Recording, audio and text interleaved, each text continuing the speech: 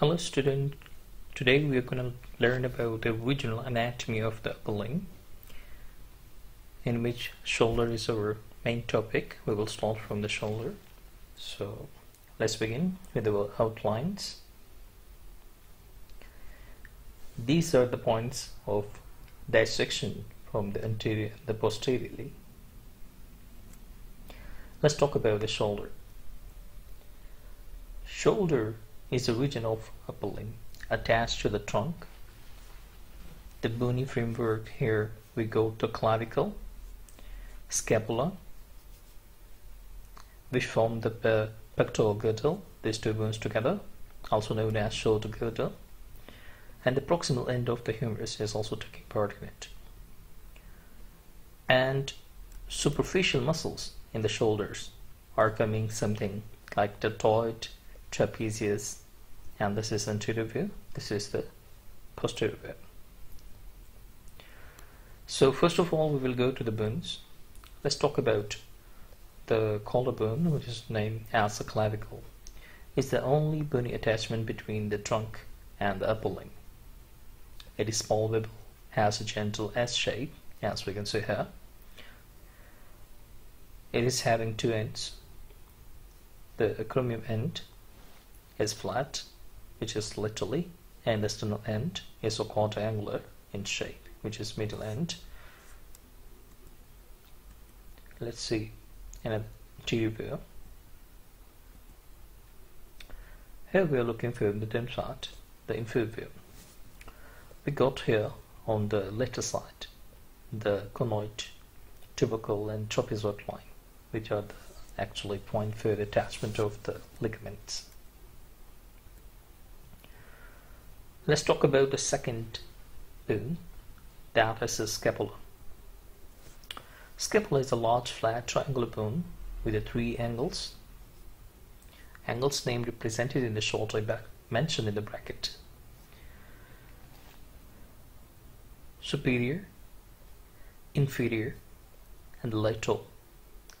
Three borders, superior, medial, and the lateral. In the lateral is a little bit thick border, medial is thin border, and superior border is also thin. It goes to two surfaces, anterior and the posterior surface. It goes to three processes. We got here acromion process.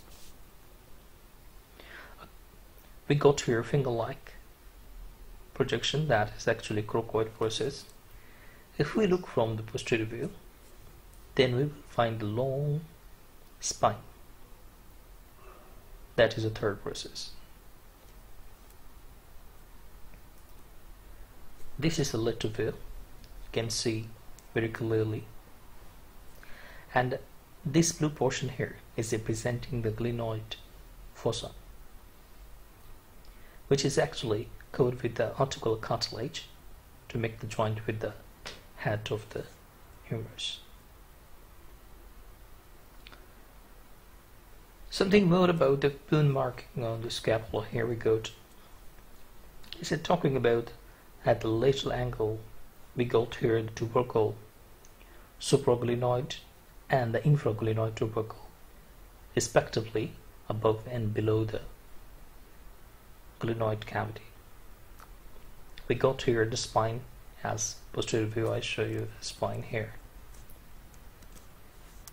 Here this was the spine.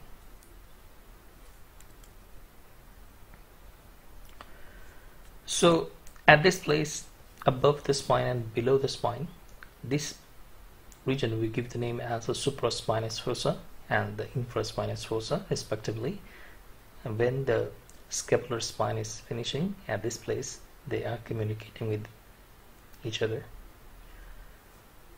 And when it detach from this part, the same extension will change the name as the acromion process, which one is moving forward and making the joint with the clavicle.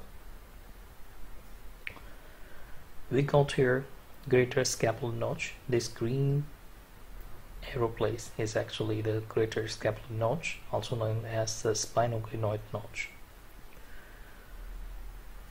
Anteriorly we got the anterior subscapular fossa, which is actually directing toward the ribs. That's also known as the costal surface. And the lateral and the medial borders I have mentioned already. We got the coracoid finger-like projection here, and on the superior border we are having a notch, a small notch. We call that suprascapular notch. When the ligament will attach over there, transverse scapula, then this notch will change into the foramina. Okay, so let's see about the proximal part of the humerus. In the proximal part, the head, anatomical neck, we got here the two tubercles here, the lesser and the greater tubercle, which are actually for the attachment of the rotator cuff muscles. We got the three lines here. These three lines are representing the attachment of the muscles respectively. From the lateral to the medial side we can come. Lateral lip is representing the attachment of the pectoralis major. Intertubercle sulcus, this place for the latissimus dorsi, and the middle one is for the teres major muscle. The V shape here is the tuberosity. We give the name as a deltoid tuberosity, is giving the attachment to the deltoid muscle. And here the thin vertical line is for the coracobrachialis muscle. Lateral view for deltoid tuberosity. See here in the posterior view on the lesser tubercle from the anterior view and the greater tubercle very clearly from the posterior view. So the lesser tubercle we are having the attachment of the subscapularis muscle, and greater tubercle three small facets for the attachment of respectively supraspinatus, infraspinatus and the teres minor muscle, and these four muscles are known as rotator cuff muscles. Here the three muscles attachment on the three lines of a line, lateral to medial. Later one is cut here, pectoralis major, then latissimus dorsi, then teres major.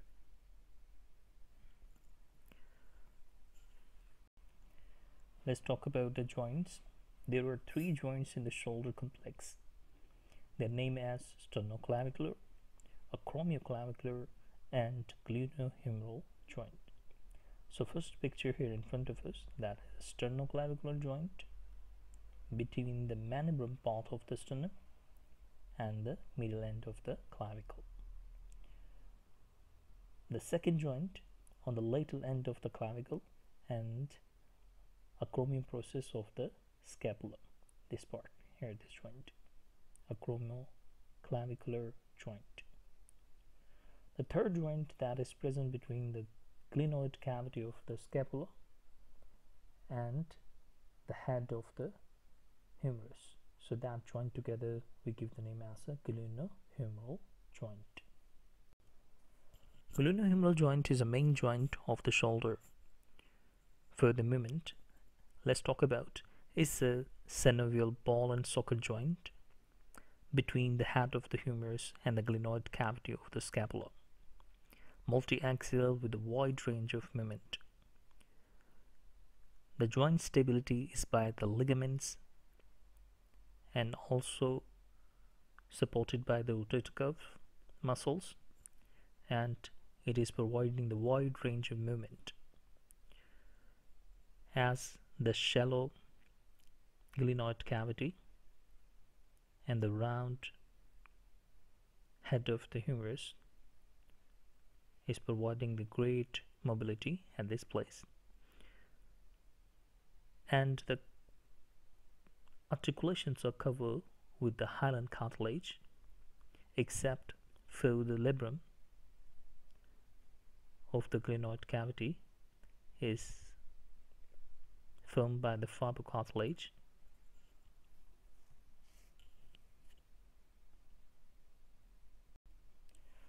The fibrous membrane of the joint capsule is thickened anteriorly in the three locations to form the superior, middle, and the inferior glenohumeral ligaments. The same name as the joint, glenohumeral ligament. The ligament that is coming from the coracoid process to the humerus, we call that coracohumeral ligament. Coracohumeral ligament. After that, we got here the ligament that is skewering the long tendon of the bicep muscle here, that is a transverhumeral ligament. Joint stability is provided by the surrounding muscles, tendons, and a skeletal arch formed superiorly by the coracoid process and the acromion and the coracoacromial ligament. At this place, a ligament present, we call that coracoacromial ligament.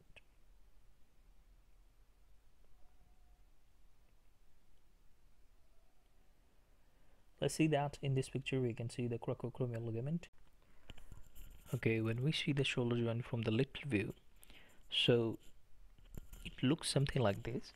The glenoid cavity, let's begin from here, which one is covered with the hyaline cartilage, and its ring is by the fibrocartilage, and around this portion here we got the synovial membrane.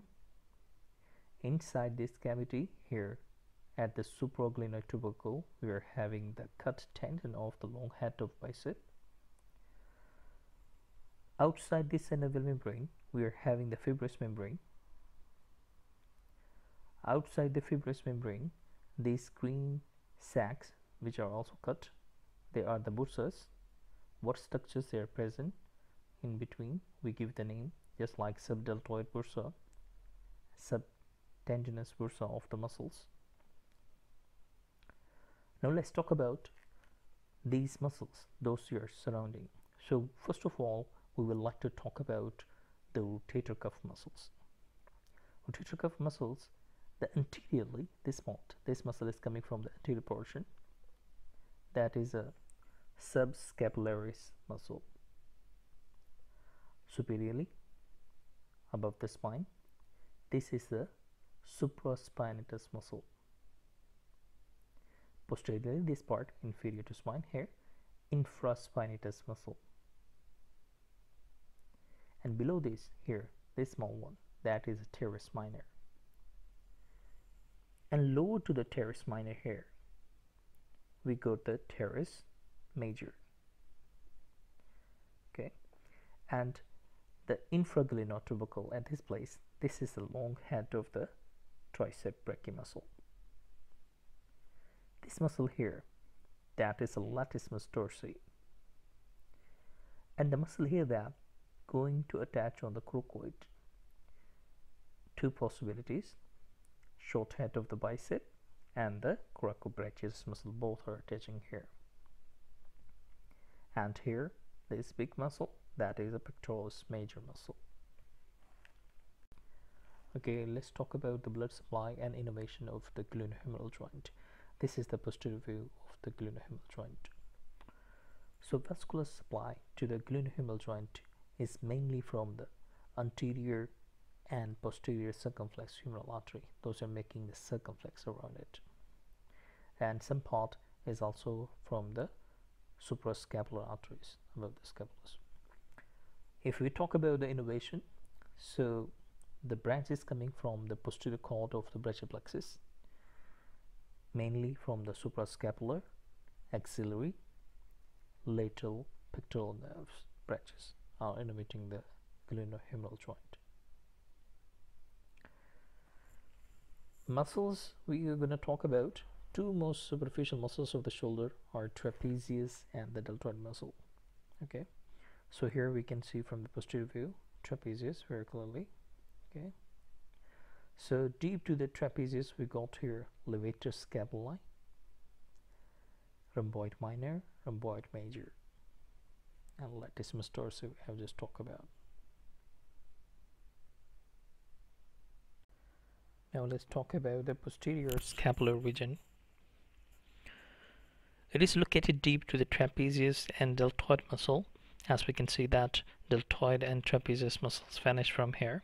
Under the deltoid and trapezius muscles, we can see here the four muscles, and these four muscles are coming like that way.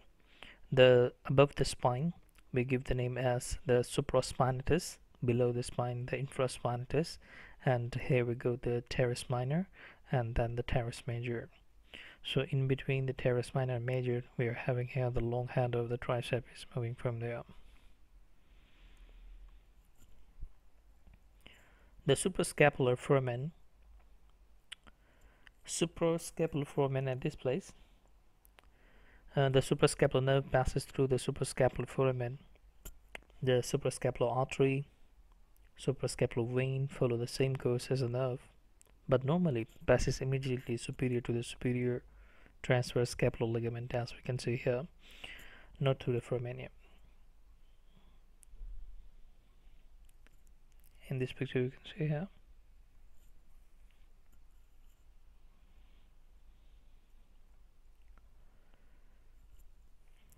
Let's talk about the quadrangular space. The axillary nerve and the posterior circumflex humeral artery and the vein passes through this space. Quadrangular because it is having the four angle. So the boundary of this quadrangular space is laterally we got the humerus, medially we go the long head of the triceps, superiorly teres minor, inferiorly teres major. So this way that we got here the quadrangular space here. So hypertrophy of the quadrangular space muscles or the fibrosis of the muscles edges may impinge on the axillary nerve. So uncommonly this procedure will conserve the deltoid muscles and the atrophy of the teres minor muscle. As in this picture we can see the passage for the axillary nerve through the quadrangular space and the posterior circumflex humeral artery in the vein. Triangular space.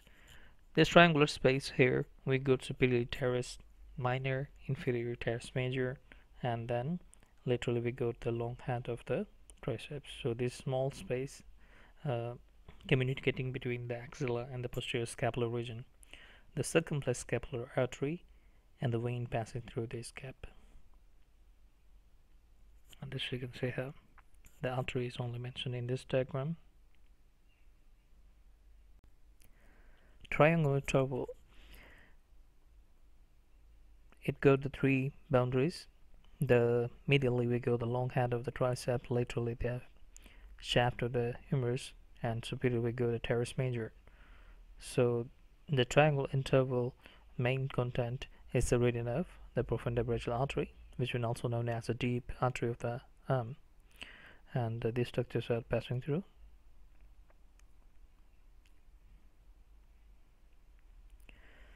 So the arteries, if we talk about in the posterior scapular region, so three major arteries: the suprascapular artery, we got here;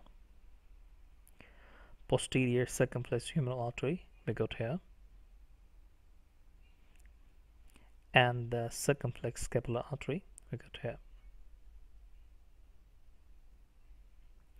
Veins in the posterior scapular region generally follow the arteries and connect with vessels in the neck, back, arm, and the axilla.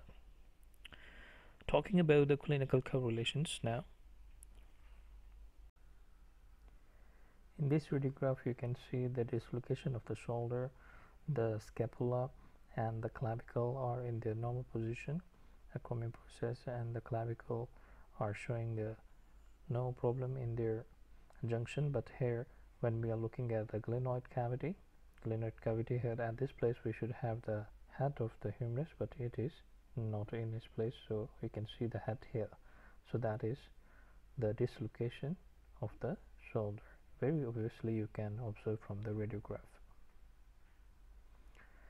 Next we got here the subluxation posterior voluntarily. It means that this radiograph is showing that the dislocation happened posteriorly, which is not very common. Actually the inferior anterior dislocation of the shoulder is very common, which one we have just seen in the previous radiograph, but it is voluntarily. It means by force this location could happen posteriorly. Next clinical we are having here the muscle around the shoulder. So this is the view in which you can see the head of the humerus in the middle. Okay, we see here the teres minor, we hear the muscle as infraspinatus, supraspinatus, and the cut portion of the clavicle and also the acromion. We see here the coracoid process, and in this part that we can also see the subscapularis. So it means that the four our rotator cuff muscles have been seen here. Okay, so this part here is representing the simple normal radiograph. Now the next portion here we can see the acromioclavicular joint dislocation, or you can say separation. So here at this place that the normal contour of the clavicle, but here it is a little bit elevated. So let's see that this part in the radiograph. So here is the radiograph in which it is representing the dislocation of the acromioclavicular joint. So here we go to the clavicle and the acromion process of scapula, and you see that the distance is more than the normal. The next clinical is a torn of supraspinatus tendon. In this radiograph we can see here the head of the humerus here, and above that portion that we see the torn portion of the supraspinatus tendon at this place. Next clinical we are having the winging of scapula, which is very famous. It happens due to the damage of the long thoracic nerve, which is innervating the serratus anterior muscle, which is attached here on the medial border of the scapula. And in this condition you can see that the medial end is very prominent. In the book, in the shoulder region and the posterior scapular region, we're having the following clinicals. These are clinicals you need to cover up. Some of them I covered already in the lecture, some you need to cover up. If you have any problem, then you can contact with me. Thank you very much. Okay, we're going to talk about the regional anatomy of upper limb, and the topic of today is the axilla. Axilla is number one transition area of the upper limb. So here we go, the outlines, and let's begin. Axilla is the gateway to the upper limb, providing an area of transition between the neck and the arm. As you can see here, this green color is representing the axilla. It is an irregular shape, pyramidal space with the inlet, four-sided wall, and the floor or base. We can see here the superior view in which the green space is representing the axilla, and this is the actually superiorly we can say an inlet of axilla. Anteriorly we got here the clavicle, posteriorly we got the scapula, and the medially we are having here the first rib. Another view of the axilla in which anterior wall, medial wall, posterior wall, and the lateral wall is representing. Have we got another view of axilla, and in which it is showing that axillary sheath in which all the axillary content will be embedded.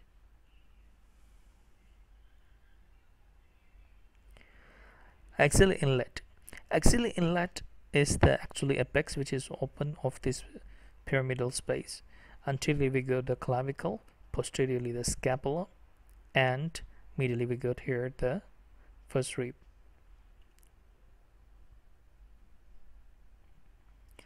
Let's talk about the four walls, and first of all we got here the anterior wall.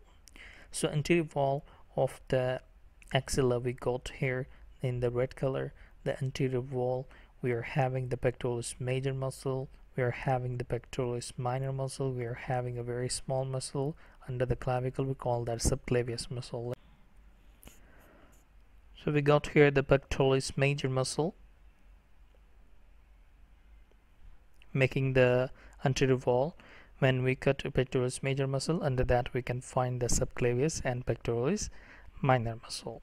So let's see that here. After cutting the pectoralis major muscle, we can see here the pectoralis minor muscle and a very small muscle here, subclavius, under the clavicle. So these two muscles are embedded in the fascia. We call that claviopectoral fascia.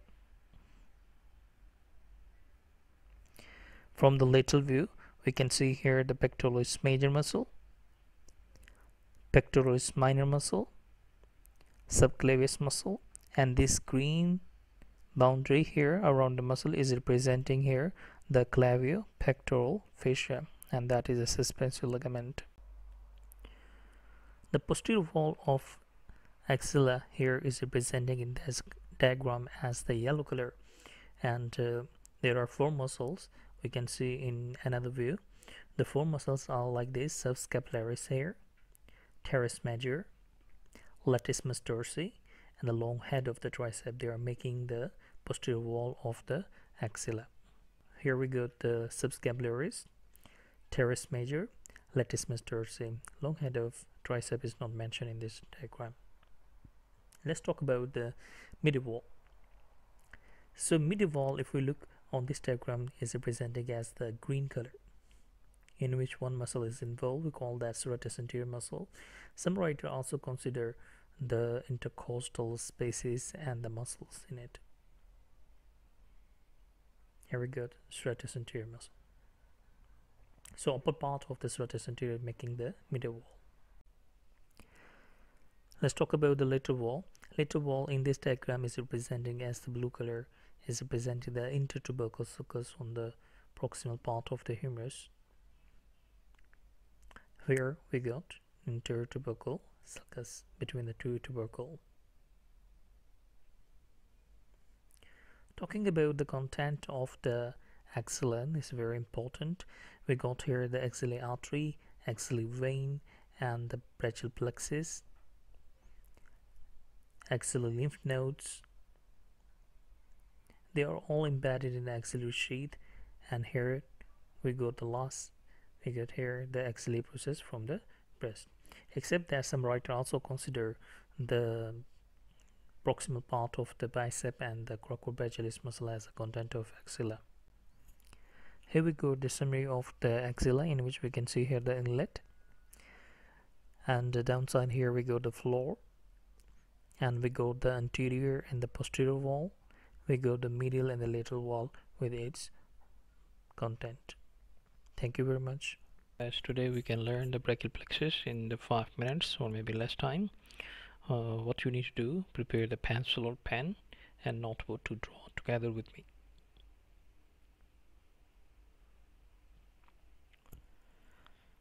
The brachial plexus contains the neural connection between the neck and brachial nerves. The speedy method helps simplify understanding the diagram of the brachial plexus. So draw the two headless arrows to the right.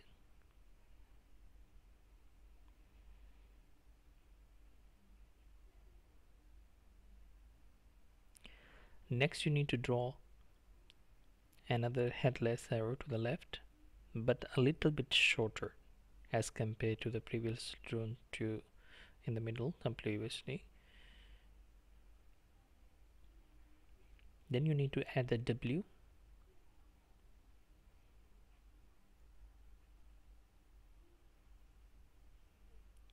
add an X,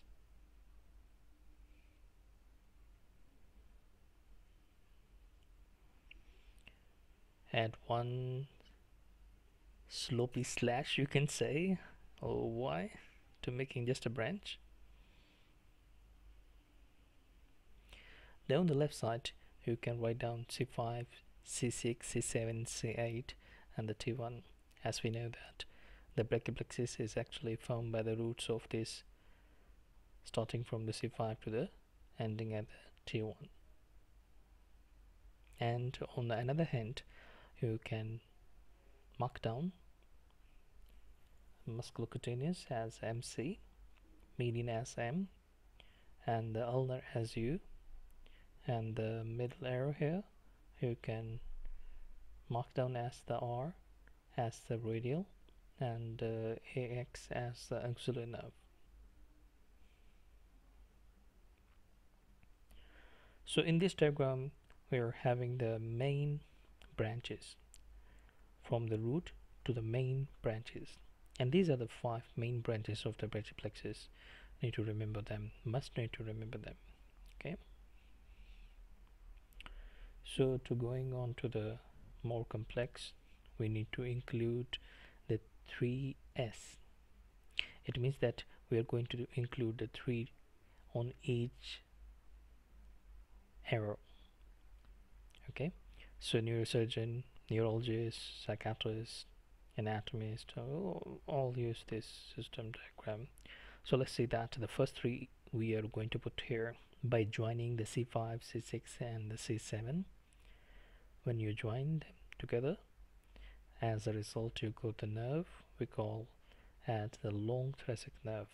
In the previously I have talked about in the posterior scapular region, the long thoracic nerve is innervating the serratus anterior muscle, and the damaging of this nerve is leading us to the clinical what we call that winging of scapula.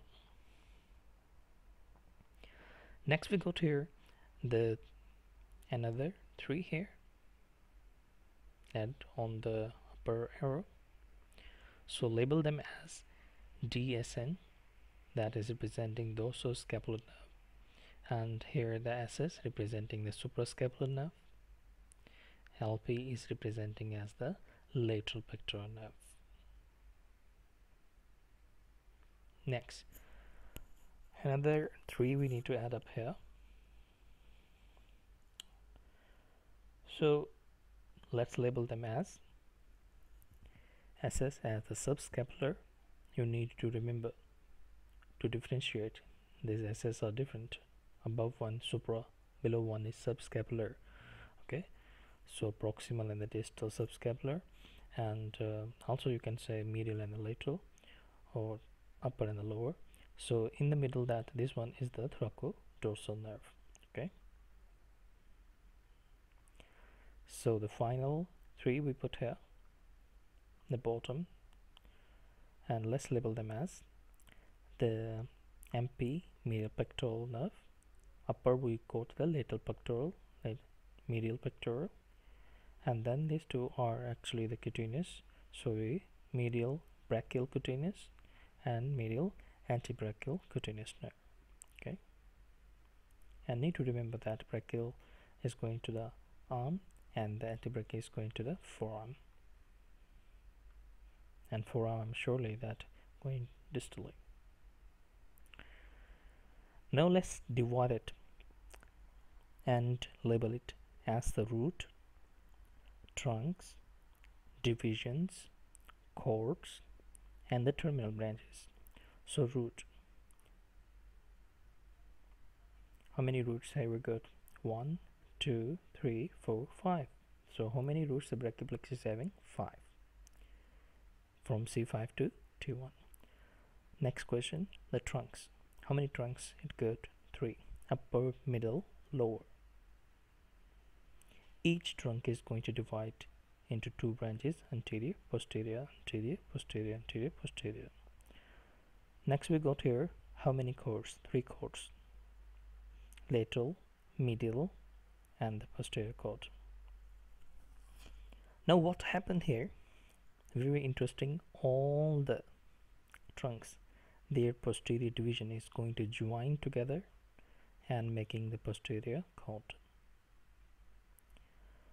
The upper and the middle trunk anterior division both join together and make the lateral cord, and the lower trunk anterior division alone, or you can say the continuity of the anterior division of the lower trunk is going to make the medial cord.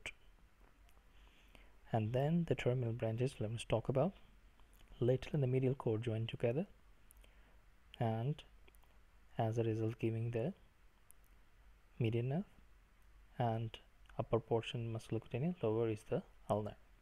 The continuation of the posterior cord terminating as the axillary and continuing as the radial nerve. One thing we are still missing in this picture, let's see, yeah, a small branch here. This small branch is going to a very small muscle under the clavicle, we call that subclavius muscle, so the nerve to the subclavius muscle. So that's the brachioplexus. If you have any question, then you can contact with me. Thank you. Okay, we're going to talk about the muscles of shoulder, and this classification is mentioned in the Gray's book. We're following the Gray's book, so different writers, the classification is different, so please follow our textbook Gray's, so you will not get confused about the classification of the muscles. In muscles of shoulder, we got the 5 muscles. First of all, we got the trapezius, second deltoid, third levator scapulae, fourth rhomboid minor, and the fifth rhomboid major.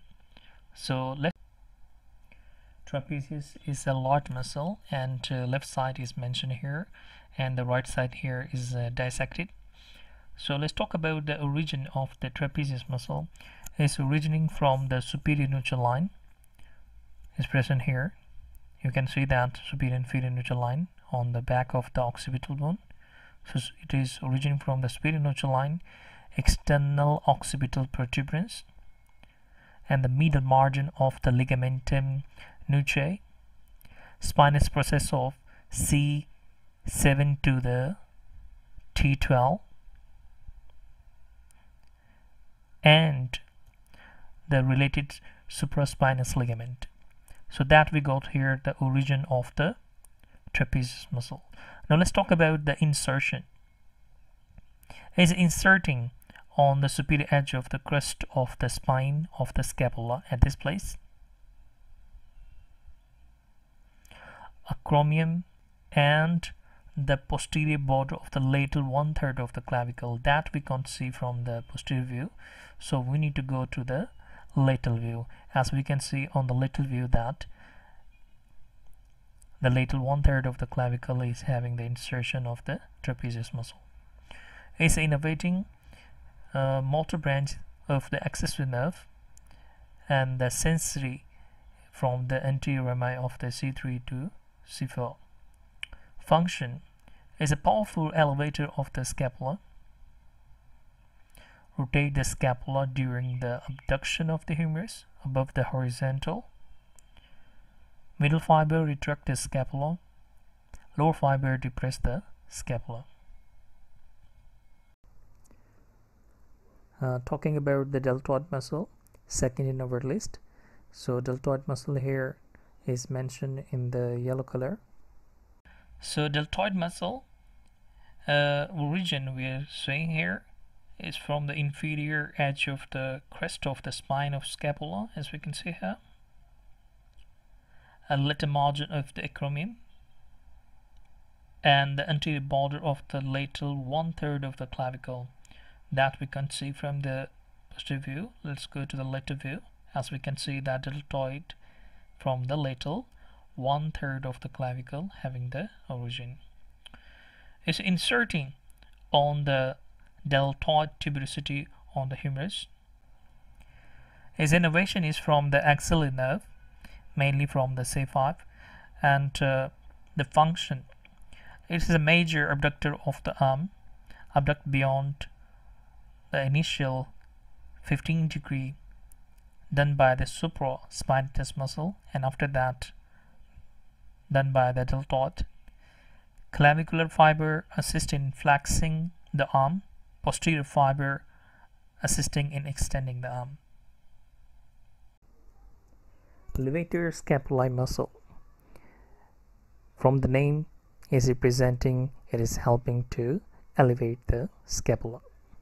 Talking about its origin, is originating from the transfer processes of the C1 and C2 vertebrae and the posterior tubercle of the transfer processes of C3 and the C4 vertebrae. It is inserting on the posterior surface of the middle border of the scapula from the superior angle to the root of the spine of the scapula. Its innervation is from the C3-C4 nerve of anterior rami and also from the dorsal scapular nerve. And the function elevates the scapula. Rhomboid minor muscle, number 4 in our list. This muscle is rhomboid shape, as we can see here, and it is smaller as compared to the major, which is inferior to this. So rhomboid minor is originating from the lower end of the ligamentum nuchae here, and the spinous process of the C7 to the T1 vertebrae is inserting on the posterior surface of the medial border of the scapula at the root of the spine of the scapula, innervating by the dorsal scapular nerve, and elevates and retracts the scapula.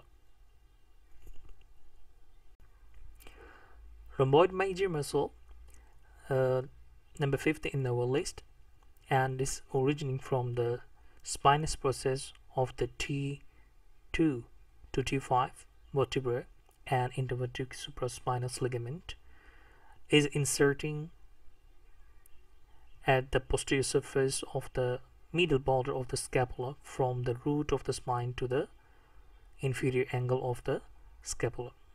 Is also innervated from the dorsal scapular nerve, elevates and retracts the scapula. Thank you. So today we're going to talk about rotator cuff muscles, and let's begin.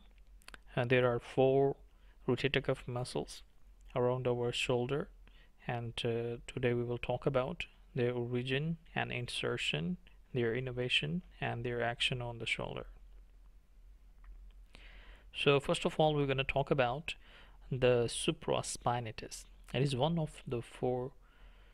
So we can see here number 1 is representing the supraspinatus, and its origin is from the supraspinous fossa of the scapula. As it is above the spine, this region, so it is named as the supraspinous fossa. So supraspinatus muscle is originating from here, and it is inserting on the greater tubercle of the humerus superiorly here at this part. And its main action is the abduction of the arm at the shoulder joint is taking part in it, and its innervation by the suprascapular nerve is coming from the C4 to C6 level. Let's have a look at how it looks in the origin, that supraspinatus muscle. Let's have a look from the lateral view, attaching at the greater tubercle of the humerus superiorly at this spot. Let's go to the second muscle. The second is the infraspinatus, below the spine. Here we can see this region is representing the origin of the infraspinatus muscle. Infraspinatus muscle originating from the infraspinous fossa of the scapula, and it is inserting on the same tubercle, greater tubercle, but a little bit below as compared to the supraspinatus here.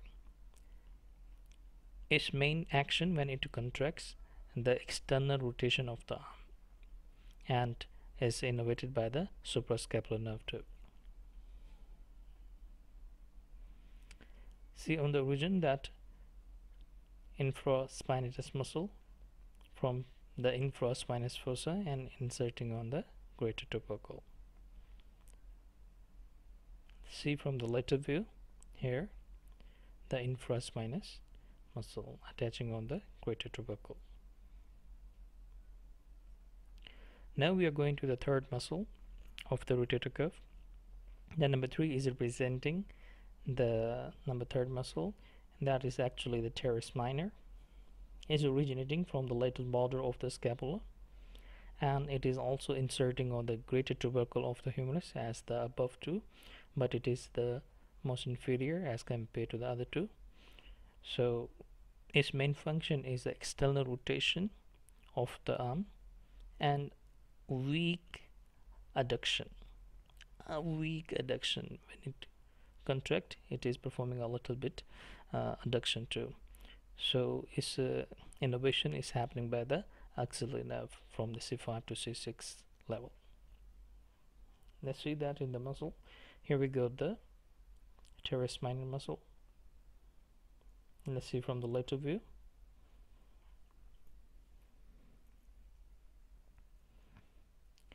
The last muscle of the rotator cuff, subscapularis.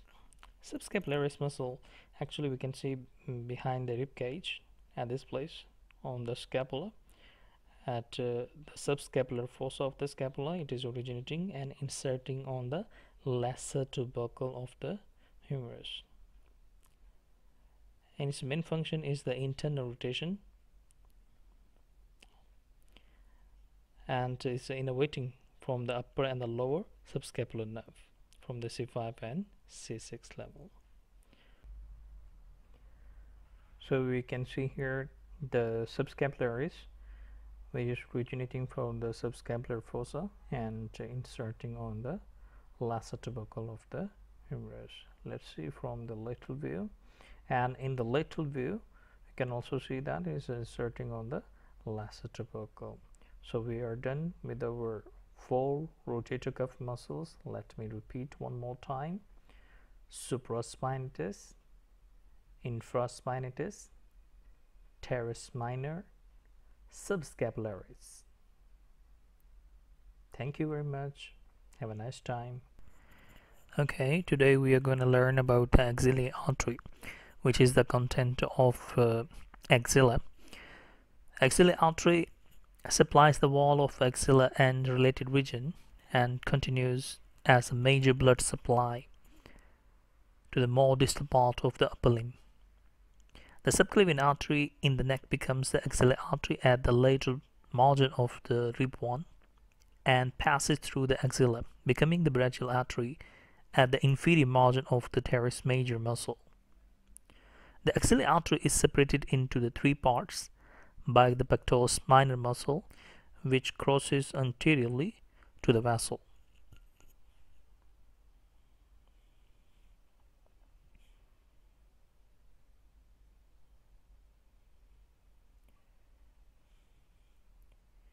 So we can see here it is starting at the lateral margin of the or lateral border of the first rib and continuing downward to the lower border of the teres major muscle. So before it is the subclavian. After this it is the brachial artery. So between the subclavian and the brachial we got here axillary artery. It is closely related to the cords of the brachial plexus and their branches, and it is also enclosed within the axillary sheath with the other structures in the axilla. It is crossed anteriorly by the pectoris minor muscle, as we can see here, and it is divided into the 3 parts. First part proximal to the pectoris minor, second posterior to this, and the third part is distal to the pectoris minor.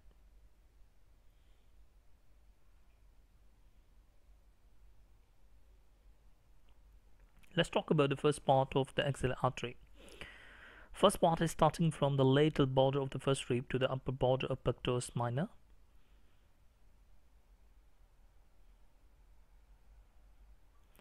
And anteriorly it is related to the pectoris major muscle, which is cut off here, and lateral to the cords of the brachial plexus.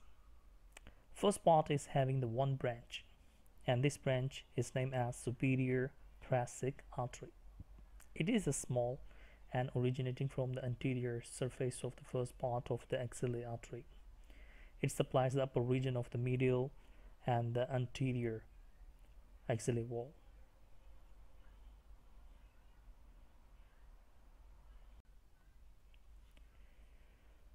Let's talk about the second part of the axillary artery, that is behind the pectoralis minor muscle. It is related medially, laterally, and posterior to the corresponding chord of the brachial plexus. Second part is having the two branches, thoracoacromial artery and the lateral thoracic artery. So right at the medial border of the pectoralis minor, under that we are having the branch coming out, that is the thoracoacromial artery. It is short and is curved around the superior margin. We can also say the superior or the middle margin of the muscle, and penetrating into the clavipectoral fascia. And after that it is immediately dividing into the small 4 branches. These small branches named as pectoral, deltoid, clavicular, and the acromial branches.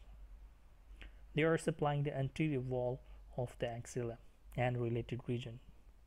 Additionally, the pectoral branch is also contributing to give the supply to the breast. From the inferior border, or you can say the lower border or lateral border of the pectoralis minor muscle, right posterior to this is having the branch we call that lateral thoracic artery. So talking about the lateral thoracic artery, it supplies the medial and anterior wall of axilla. In women, branches emerge around the inferior margin of pectoralis major muscle and contribute to the vascular supply of the breast too.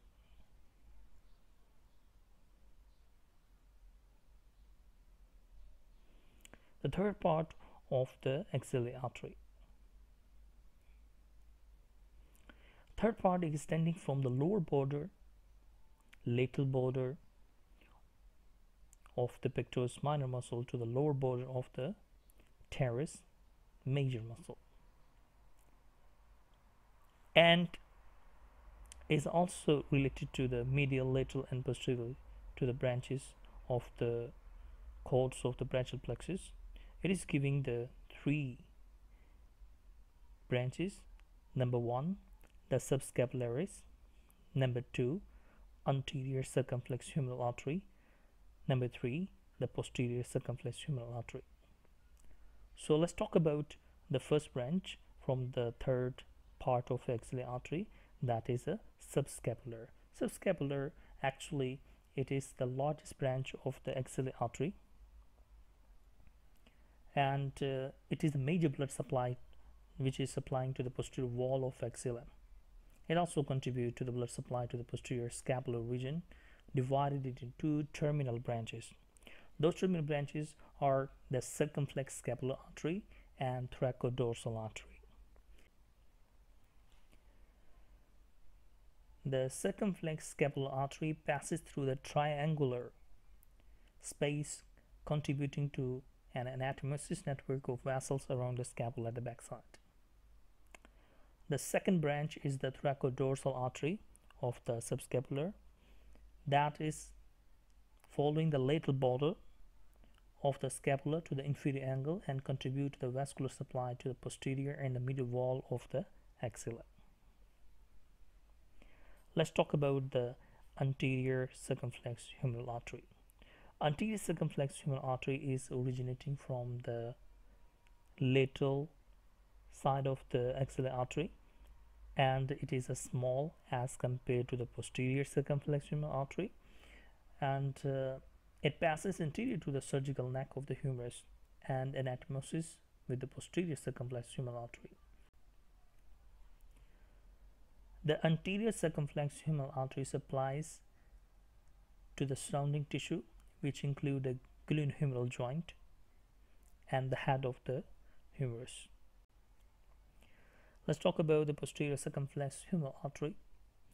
Posterior circumflex humeral artery originates from the lateral surface of the third part of the axillary artery, immediately posterior to the origin of the anterior circumflex humeral artery. With the axillary nerve, it is leaving the axilla by passing through the quadrangular space. we have a complete lecture on the shoulder, and we have explained about the quadrangular space and the content passing through that. The posterior circumflex humeral artery curve around the surgical neck of the humerus and supply the surrounding muscles and also the glenohumeral joint. It anasmoses with the anterior circumflex humeral artery and with branches from the profundibranchi, suprascapular, and the thoracoacromial arteries. Here we go the summary of the axillary artery. Its starting and ending point, and its three parts, and each part is having the branches. It is very interesting information. The first part is having the one branch, second part is having the two branches, third part is having the three branches. Here we go to one picture labeled already from the book, representing the origin and the termination of this artery is three parts. Thank you very much.